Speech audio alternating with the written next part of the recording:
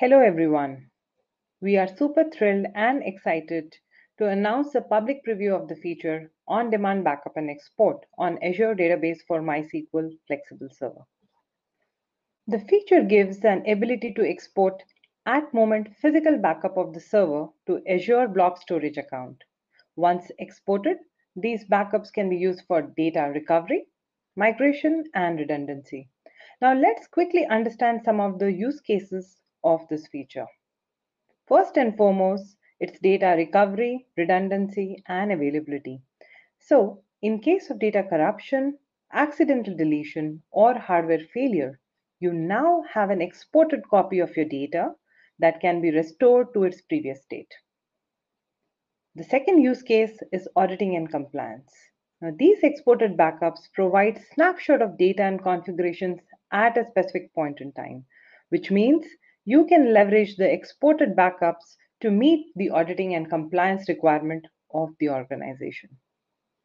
Last but not the least, and the most important one, you can now avoid vendor lock-in by using these exported backups to spin up an on-prem MySQL server or use it to migrate to any other platform.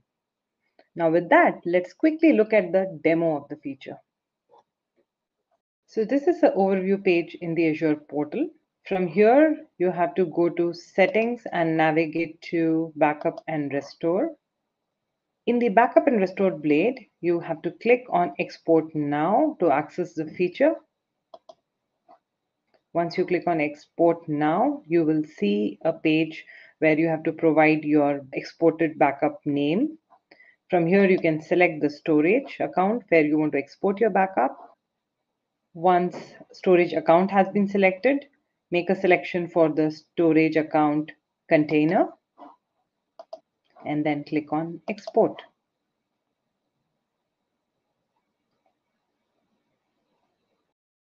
Now the notification shows that server backup has been completed.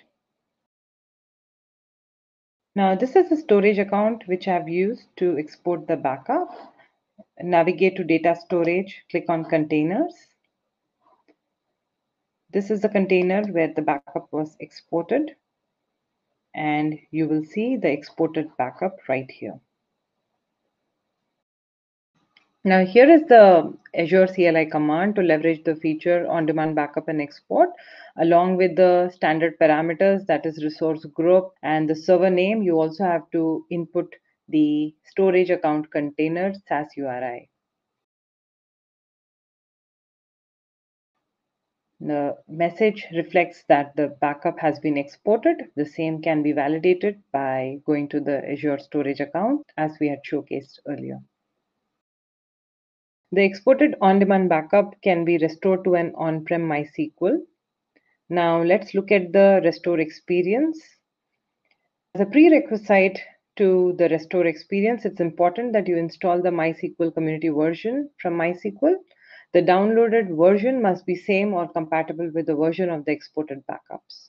Then you have to connect to the Azure storage account using Azure Storage Explorer and ensure you download the backup file to your local machine. Now let's open the command prompt and navigate to the bin directory of the downloaded MySQL community version folder. Now specify the data directory using data dir by running the command in the command prompt as shown. Now you can simply use any database client to connect to the database. For the purpose of this demo, we are using Azure Data Studio to connect to the database. Enter the connection details.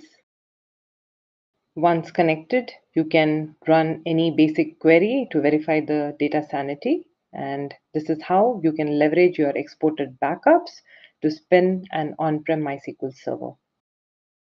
Now that brings us to the end of the demo. To learn more, please refer to the links for announcement block and Microsoft Learn documentation given on the screen. For queries and feedback, reach out to us on the email given on the screen. And stay tuned for more updates and announcement by following us on the social media. Thank you for listening in. Please do try out the feature and let us know if you have any feedback for improvements. Thank you.